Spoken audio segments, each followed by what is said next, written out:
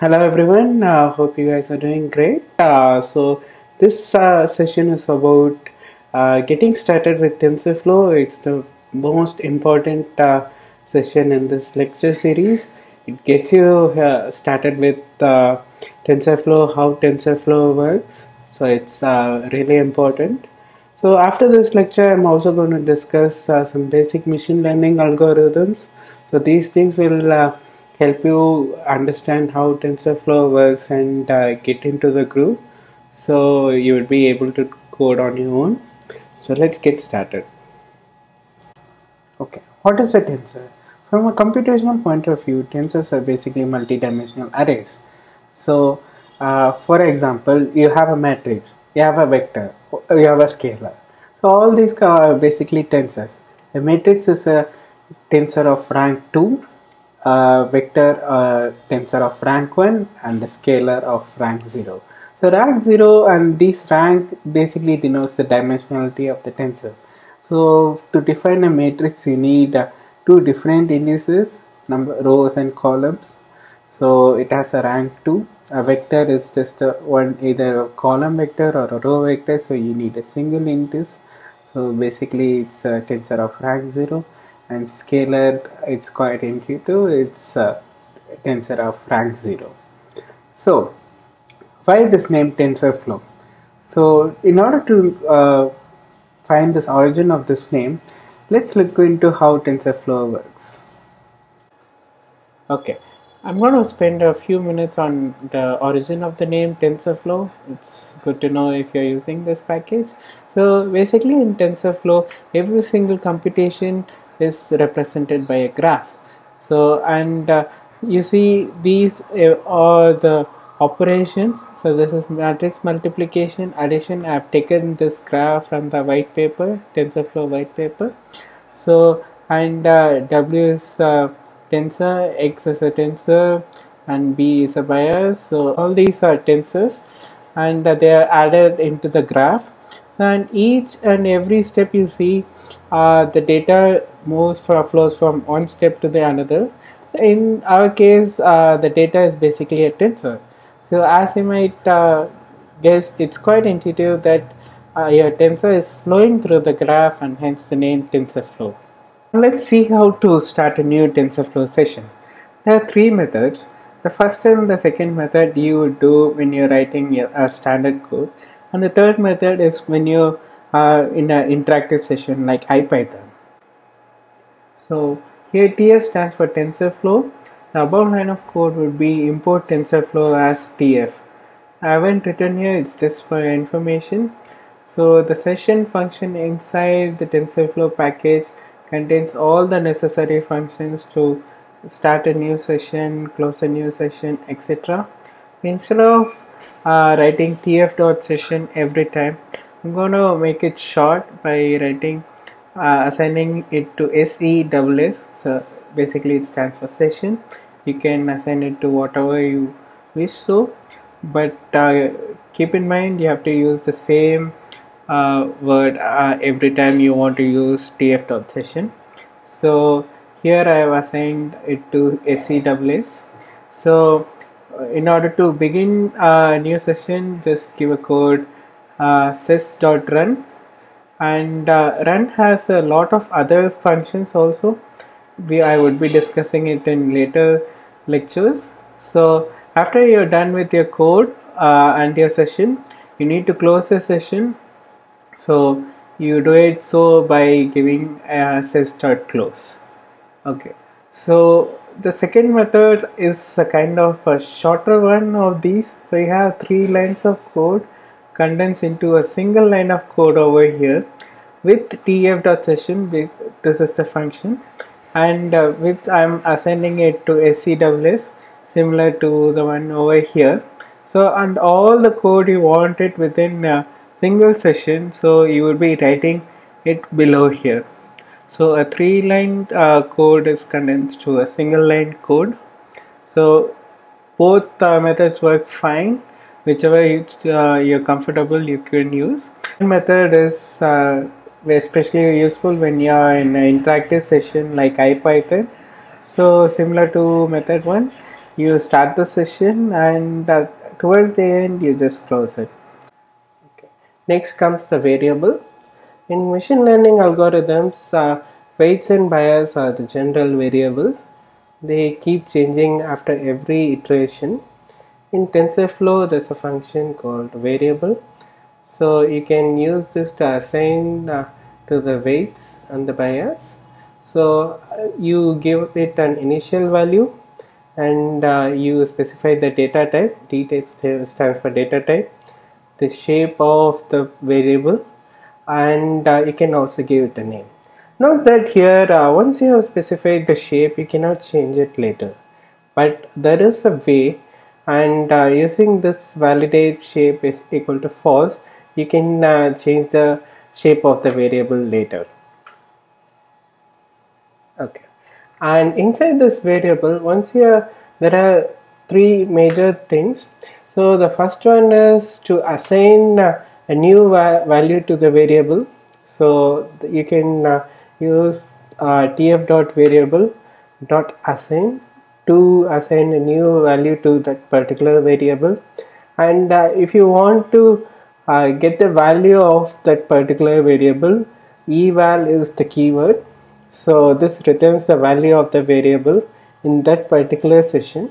And tf dot initialize all variables initializes all the variables at before the beginning of the session, and this is very important, and this happens at the start of every session. The next important function in TensorFlow is the placeholder function. Whenever you are dealing with input data, you need to use placeholder function. For example, x and y are two variables involved in my algorithm, and which are connected to the input data.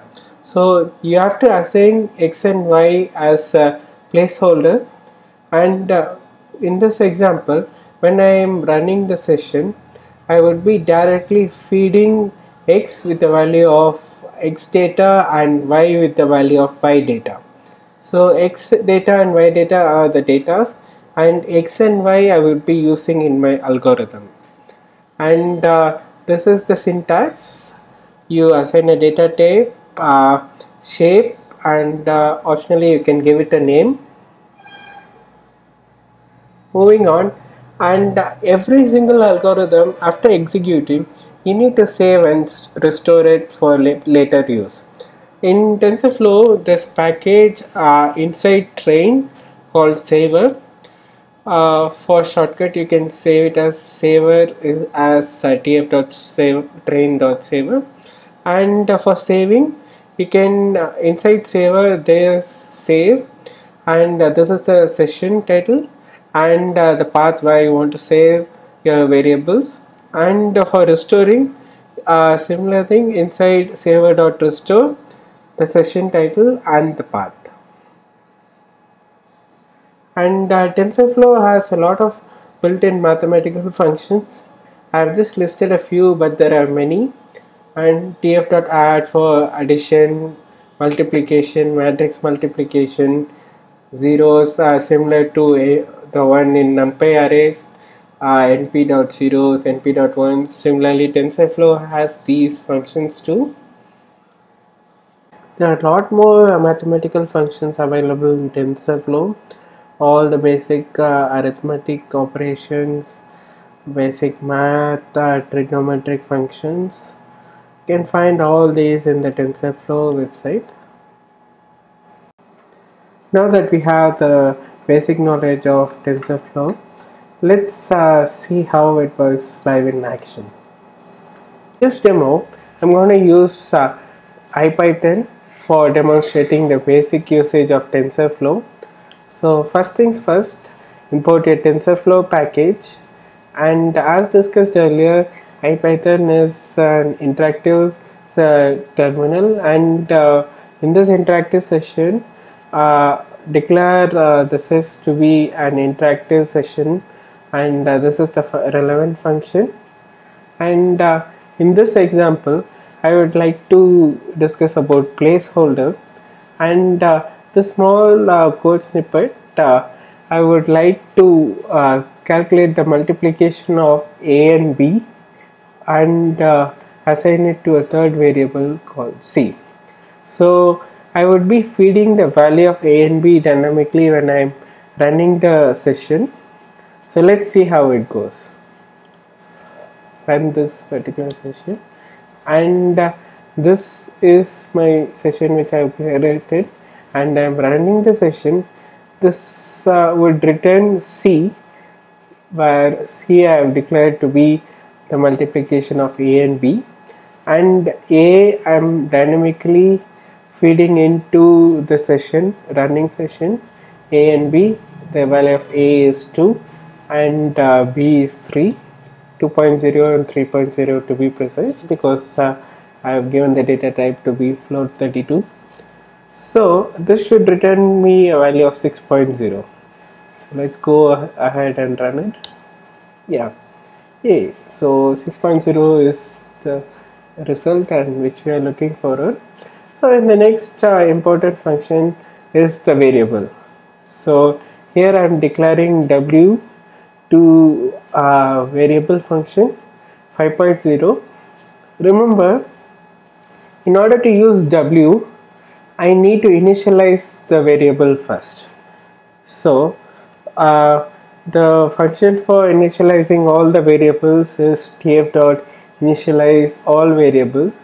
So I can when I run it, so I am basically initializing all the variables in this particular code snippet.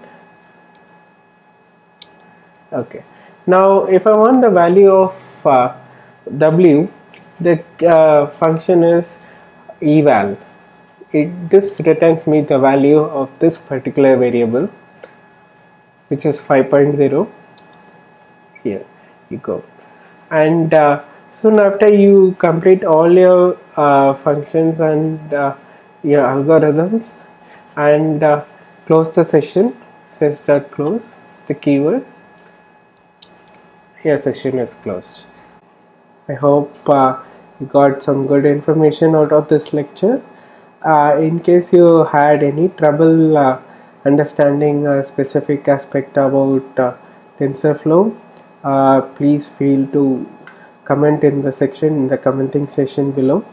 And even if you had some difficulty, it's okay, because from next lecture I'm going to discuss some basic algorithms and implementing. So it's going to be really interesting. So I'm going to start off with one of the basic and fundamental machine learning algorithms, which is the linear regression, and followed by polynomial regression and basic classification. So it's going to be really interesting. So even if you didn't get much out of this lecture, it's okay. It's just to give you a basic introduction of how TensorFlow works and what are the basic stuff. Once you follow up with these two lectures, I think it'll be good to go. So I'm looking forward towards the next lecture, and see you guys. Have a nice day. Thank you.